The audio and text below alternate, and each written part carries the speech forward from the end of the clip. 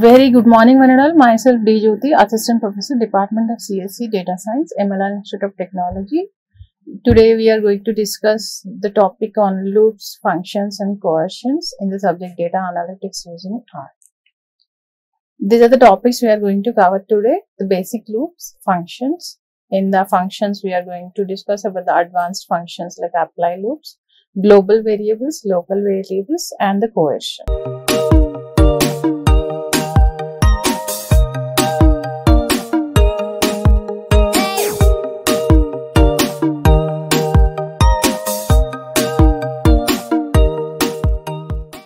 First, we are going to discuss the if-else statement. Here in this example, we are assigning x value to 15 and we are checking x is less than 10 and we are incrementing the x value. Or else we are printing it as statement first.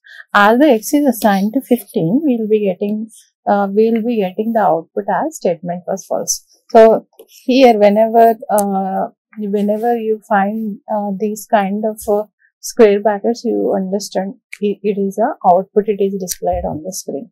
Next loop is the while loop.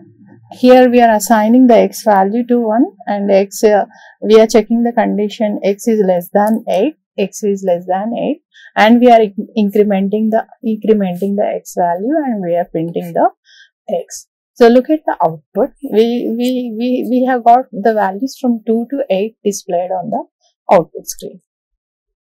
For the for loop, we are using a sequence here. We have just specified the x in. This is a sequence we are using. So we are familiar with this syntax.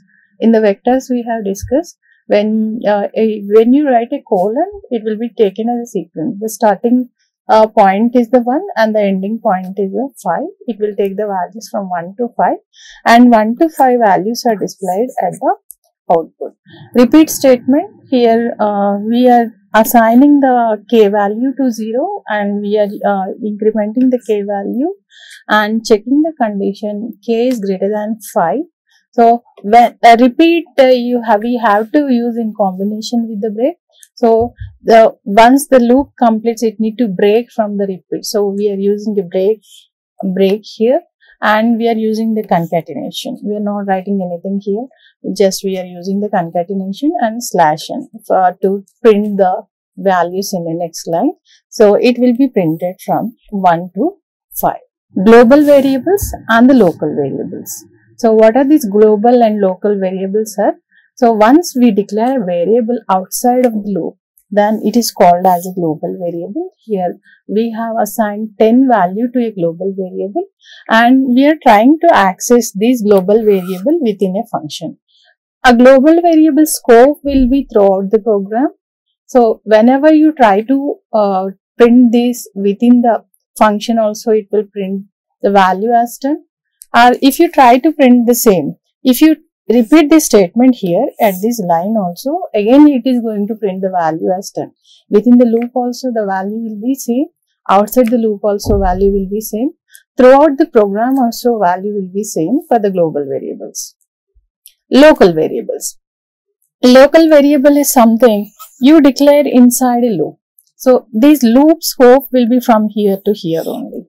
So when you declare a variable equal to 20, once you come out of this one and you try to print the value, then the scope, it won't be having any scope outside the loop. So the value won't be printed here. So for a global variable, a scope will be throughout the program. For a local variable, it need to be declared inside a function and its scope will be within the function only. Outside the function, it won't have any scope. Adding numbers using a function, it is a small example. Here we are having a variable and we are assigning a function x and y to a sum two numbers variable, and we are passing this two elements 1, 2 into x and y. This x and y will be summed here and it will be, this function will be returning to the same point where it has left previously and this function is within the printf function, it will be directly printing the value here. So you have to observe within the printf only we are writing a function. In this function we are sending the two numbers here, 1 and 2. 1 and 2 will be received here in the x and y, and these x and y will be summed here, and this function, it will be returning to the same place where it has left, and it will come here and it will be printing the value as 3. If we have the apply functions in the R programming, the syntax of the apply function is you have to use the built-in functions or user-defined function as a parameter. So look at the example. We are having a data frame here. I am having the x1 value, it is moving from 1 to 5, x2 value 2 to 6, and the x3 value I have 3, and it will be repeated for 5 times. And here, look at here. So this is the overall data frame I have created, the 1 to 5 and 2 to 6 and 3. Look at the syntax of the apply function here. In the apply function, I am sending entire data frame, and after that I am writing 1. So these 1 indicates these some function, it is applied to only rows of a data frame. So what is the built-in function you are applying here? Sum is the built-in function you are applying here.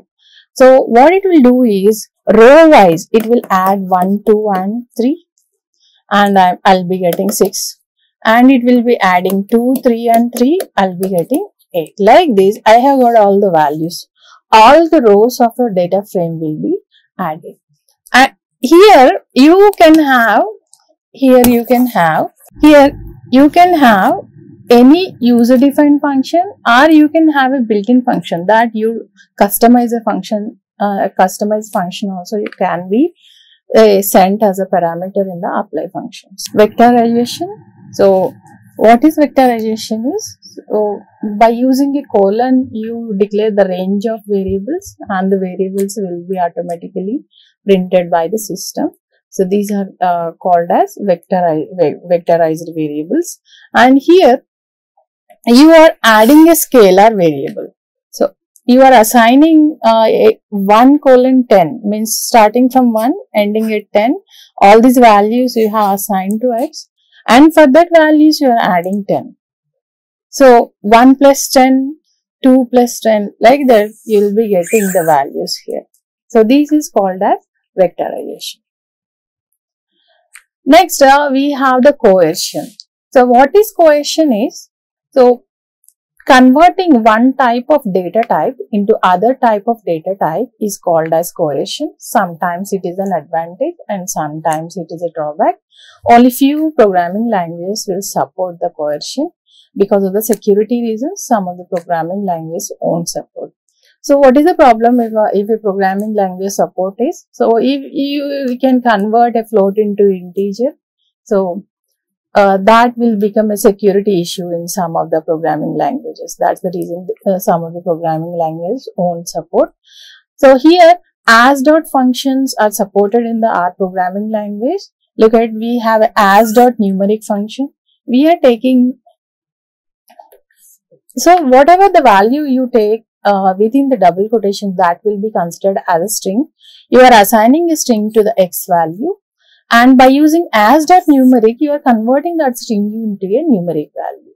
So that is as dot numeric. What it will do is, whatever the value assigned to it, that value will be converted into a numeric value by as dot numeric function.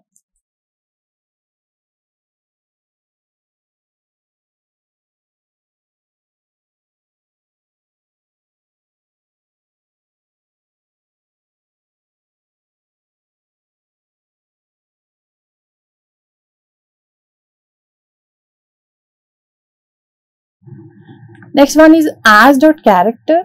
Here you are assigning a numeric value 42 to y value, and that y value will be converted into a string. The as dot character function will convert whatever the value assigned to it into a string value. as dot integer, you are assigning a float value to z, and as dot integer will convert that float value into a integer value. Next one, as dot logical, you are assigning a 0. As dot logical will convert that into true or false. In this case, as we have assigned 0, 0 will be converted into the false. As dot factor, so we are having a vector here. That vector, by using as dot factor, we are converting that vector into a factor. What is the difference between a vector and a factor is, once you display the vector as it is without converting into a factor, it will be it will display the same data whatever you have specified in a vector. But when you use a factor, what it will do is it will convert that into levels. Here, look at here.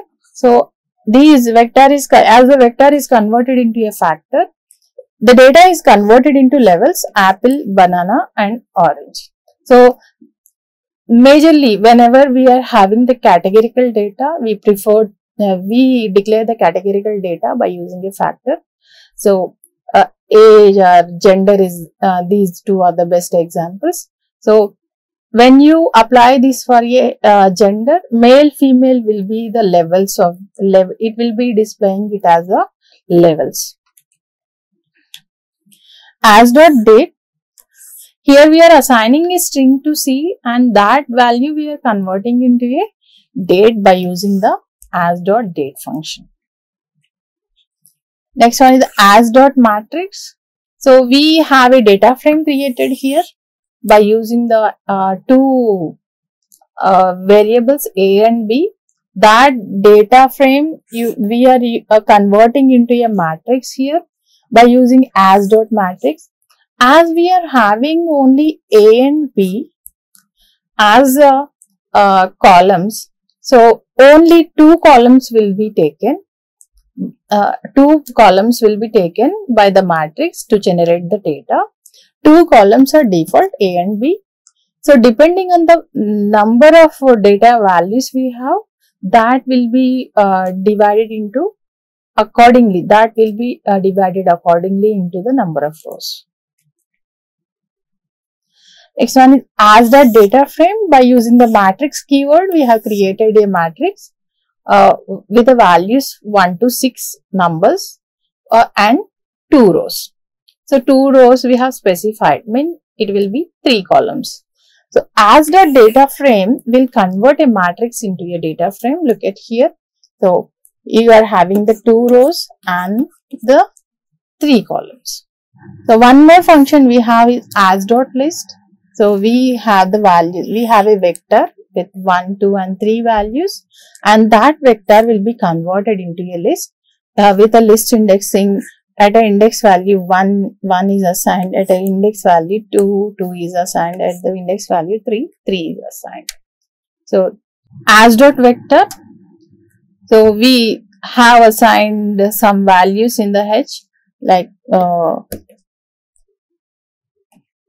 C of 1, 2, 3, 4, 5, 6, and that values will be converted into a vector by using as dot vector. As dot array, so we have some values in the I, that values will be converted into an array by using the as dot array. Vector will be converted into the array here. Thank you, one and all.